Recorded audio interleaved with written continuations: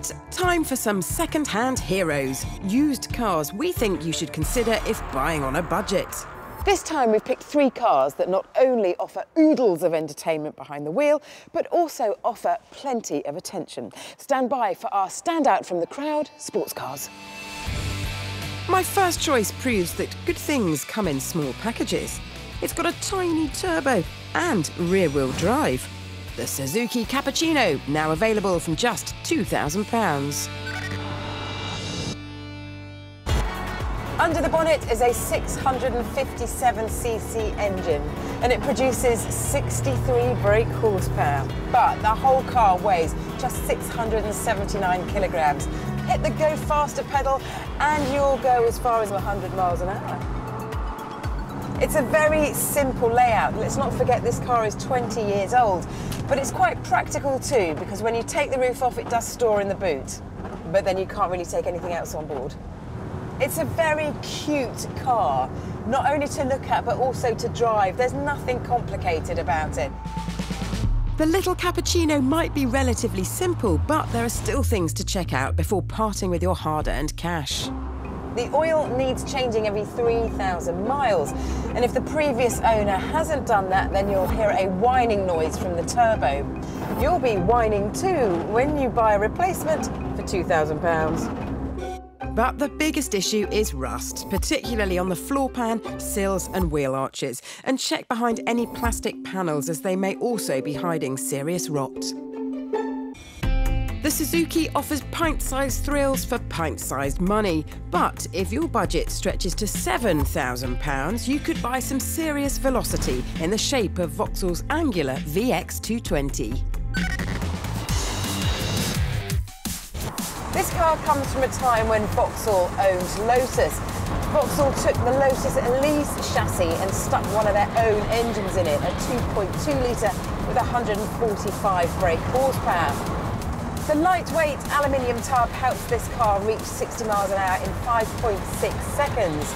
Now, a little bit later on, Vauxhall introduced a turbocharged version with a slightly smaller engine at 2 litres, but with 197 brake horsepower.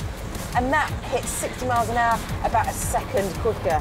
If you like your motoring to be quiet and serene, this is not the car for you. While it might have a Vauxhall badge, the VX220 shares little with cheap-to-run models like the Astra or Corsa, so you'll need a keen eye to avoid disaster. When you're accelerating, listen for any knocking from the rear. It could be that the side engine mounts are failing. That is a common problem, and it'll cost you £300 to repair. Also, check the expansion tank for coolant. They're known to crack and drain the fluid. It's just £60 to fix, but ignore it and you could be facing an engine rebuild. My final choice is for those who want the ultimate in stripped-down sports car rarity, the Renault Sport Spider, now from £18,000. I must be mad!